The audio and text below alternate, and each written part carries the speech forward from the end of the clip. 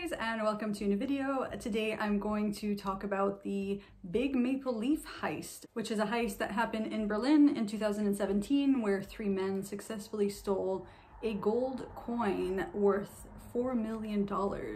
If you've never heard of it, you're gonna love this. This one is more lighthearted than the other crime cases I talk about, so let's get started. A little bit of background on this coin before we get started. So this massive gold coin is actually part of a set of 6 coins worth $1 million each that were made by the Royal Canadian Mint back in 2007. They weigh 100 kilos each. They are 99.99% pure gold, and they actually did enter the Guinness World Record book for the unrivaled purity of gold, and also it being one of the biggest coins on the planet. And just to give you an idea of the size, so you're thinking 100 kilos of gold, what size does that look like? It's about 53 centimeters wide by 3 centimeters thick. It's not as big as you think it is. 50 centimeters, probably like this big. The head side of the coin is the effigy of Queen Elizabeth II, which was actually designed by Susanna Blunt. Susanna Blunt is a widely acclaimed artist who has won many competitions to have her portrait designs featured on coins, and the one she designed there was actually used for the 2003 coin in Canada. And this is actually the first portrait of Elizabeth II that does not show her with a tiara or a crown on, as per the Queen's request. So I just thought that was really interesting. And the tail side of the coin was actually designed by Stanley Whitten, who's actually worked for the Royal Canadian Mint since the 90s. He's like a senior engraver there, but he's designed quite a few different coins for them as well.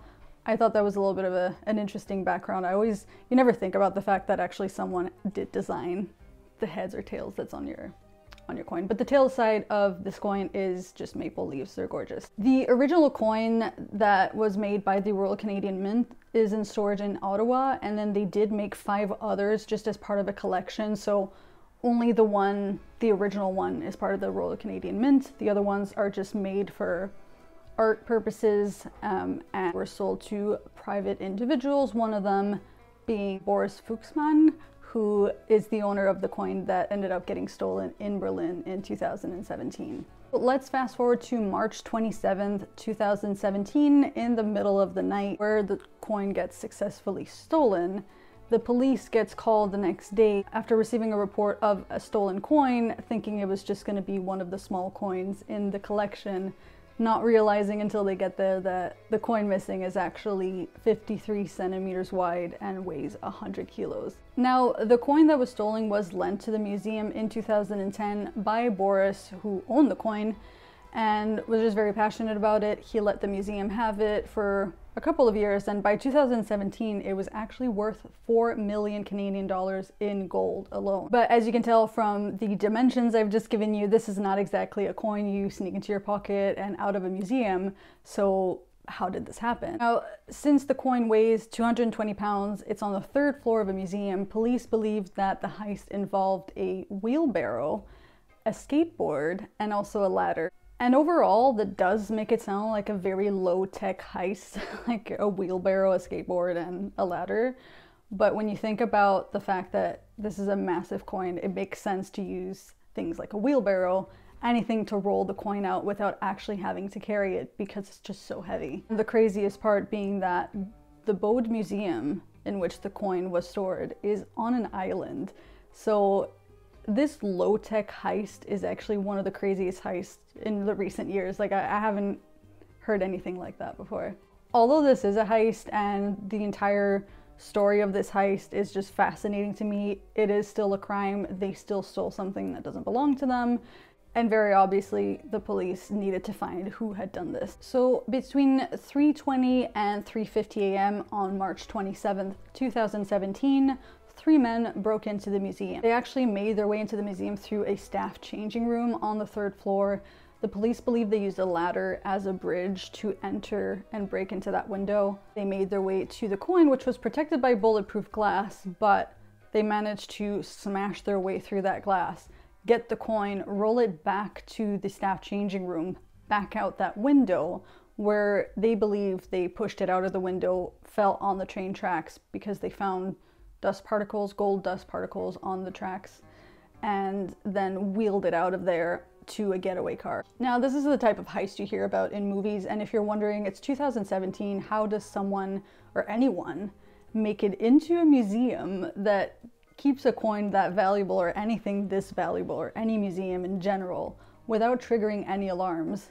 You're right to ask yourself that, but no alarms were triggered, so police is very suspicious about how that happened. This must have been an inside job. So police start looking into the security staff and find out about Dennis W. They don't give these, I couldn't find the full name, but Dennis W., who had only started working there a couple of weeks before, and a few days after the heist was found looking at luxury cars and spending a lot of money on jewelry.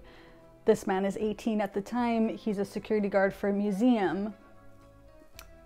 I mean, chances are you're not going to be searching for a luxury car while being a security guard at a museum.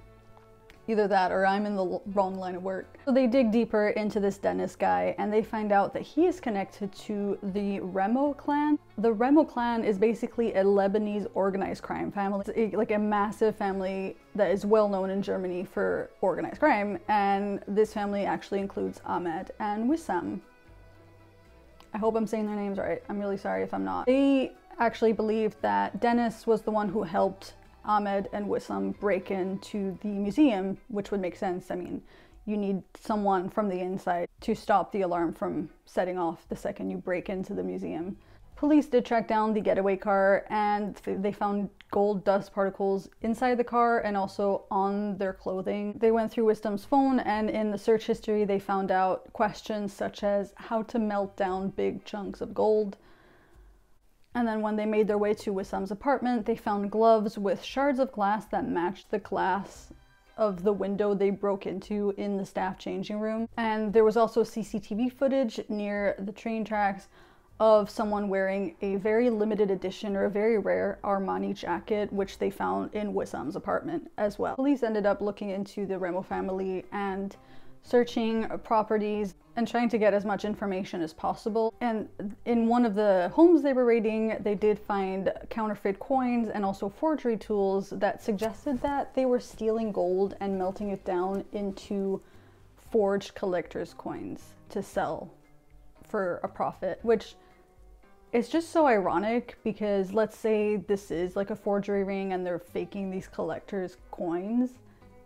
If you end up melting gold from a coin that's part of a collection, such as the Big Maple Leaf coin, and you're melting it down to forge a collector's coin, it's still a collector's coin.